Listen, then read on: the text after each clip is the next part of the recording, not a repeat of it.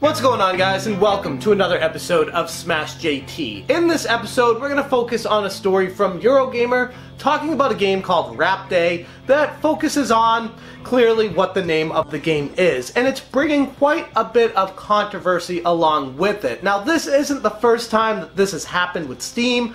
There was a game called Active Shooter that was eventually removed from the Steam store because it was basically, they said they were trolling, and that was the reason they got rid of it. But Steam itself has made a policy, which I've discussed before, and it says basically any game goes as long as it's not trolling, then they're open to doing what they want. A lot of people are up in arms about the situation with Rap Day because it focuses on something that is kind of one of those topics that you don't want in video games, and it's an interesting subject to talk about. So let's dissect it here.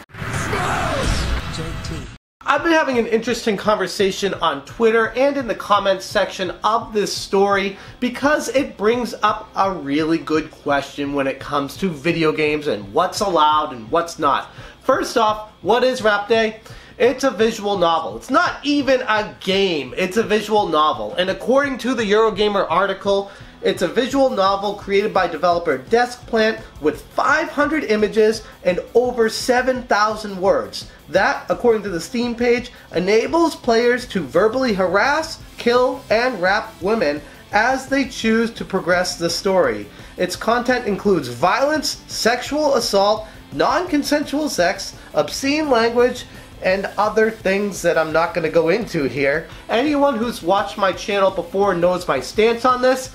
I don't care what game gets made. That doesn't mean I'm pro-rap. That doesn't mean I'm pro-murder. It's already been discussed in countless studies that playing video games do not necessarily lead someone to becoming someone like they play in the game. It doesn't make them live out these fantasies in the real world. It just lets them have fun in the game. Do I think that somebody should play a game that focuses on rap? No. Do I think anybody will play that game? Yeah, there will be some really messed up people that want to, but it's a very, very, very small slice of the population that even cares about that game. The only reason it gets any attention is because Eurogamer makes an article of it, or a YouTuber like me is talking about it more. But it doesn't bother me to talk about it because these games don't offend me. They're just that at the end of the day. It's a form of entertainment, it's a form of media. It's a game that you can play, just like a movie at the theater, or if you want to get a movie that isn't okay for theaters, there are places you can go for those as well. There was a game that Rockstar made around the time that Grand Theft Auto 3 came out. It was called State of Emergency, and that game focused on murdering people. Lots and lots of people, all in these open mall areas, going around just shooting them, mowing them down, and at the end of the level, if you successfully beat it, you would hear the announcer say, "Congratulations, you've killed everybody." Could you imagine a game that instead of saying you killed everybody, it's alluding to what this game of the day has been focused on? It wouldn't be very acceptable by society, and this is something that we could dissect for days on end and still not get to the roots of it because it's such a deep conversation. But I do find it very interesting that on one hand, us humans in a progressive society are okay with watching murders and playing games with killing people, but then on the other hand, God forbid you talk about anything rap related or any issues with that, because that's not socially acceptable. Even though, in my mind at least, they're both on equal ground as far as how bad they truly are as acts to commit. Which is very interesting because that in itself gets to levels of censoring and what the media wants us to see, what it doesn't, and what society in general through conversations is okay with over the years, and what they aren't. Following the controversy around the school shooting game Active Shooter in May last year, Valve announced that it would be changing its content policy to allow everything onto the Steam store except things that we decide are illegal or straight up trolling.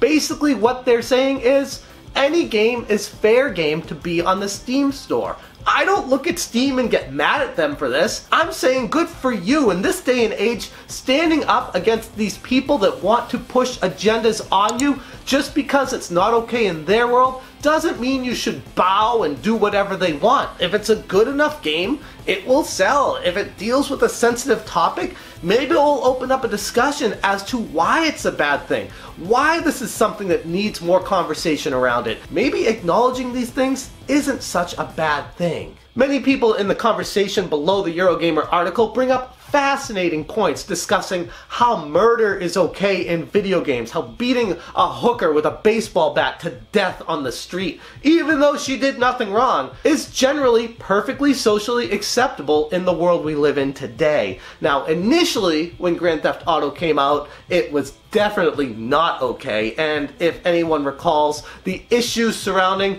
a specific Florida lawyer, Jack Thompson, who was trying to push these things out of circulation, not allow people to play Grand Theft Auto because of specific instances that happened in that game, then you'll know what we went through as a society at that point to get to where we are. And even going back to as far as creating the ESRB, when Nintendo and Sega were talking about Night Trap and Mortal Kombat and the dangers involved with kids being able to play these games and having access to them, what it could do to warp their minds. But then we fast forward to today and people look at that like it's not that big of a deal. They've been desensitized to it. Yes, it's grotesque. Yes, it's aggressively over the top, but it's socially acceptable. Do I think Rap Day would ever be socially acceptable? No. I don't want it to be. It's clearly something that looks like trolling. They're going over the top just to sell at shock value alone, and there's a lot of these games that have shock value. They're basically just asset flips that are trying to make a quick buck off of a crazy name or a crazy situation that they put you in.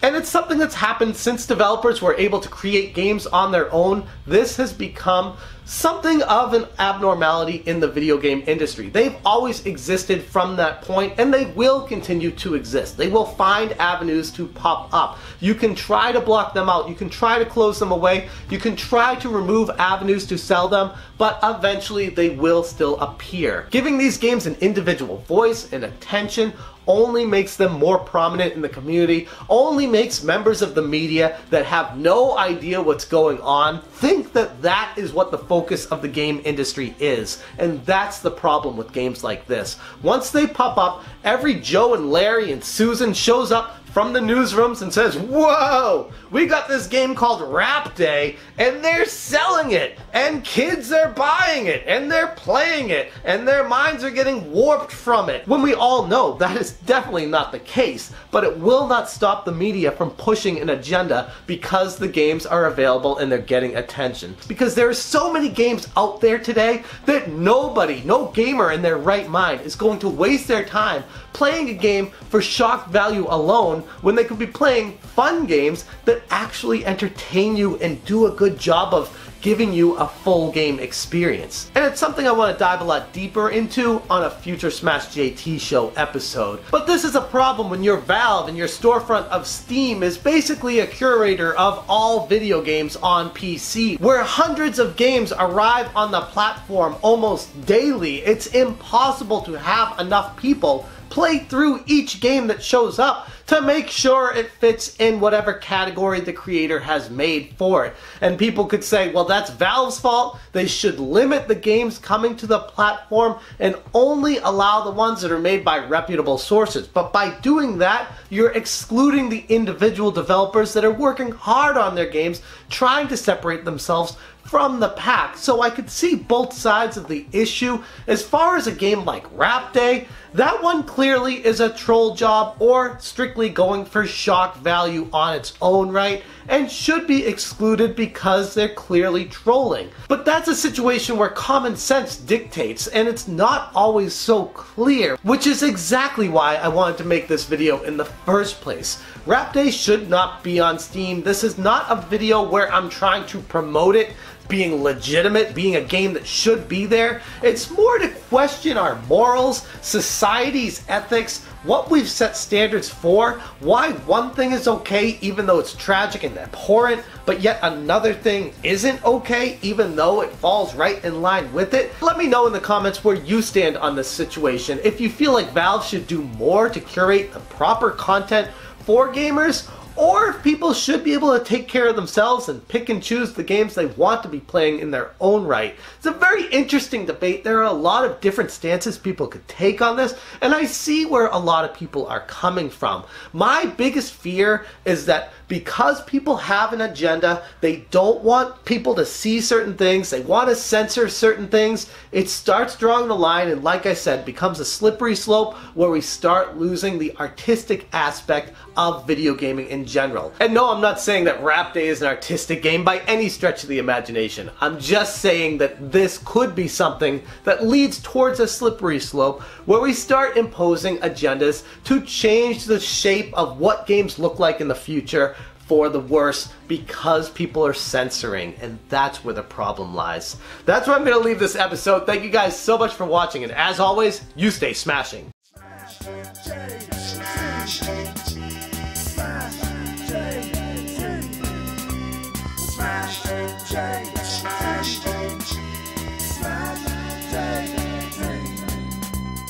Smash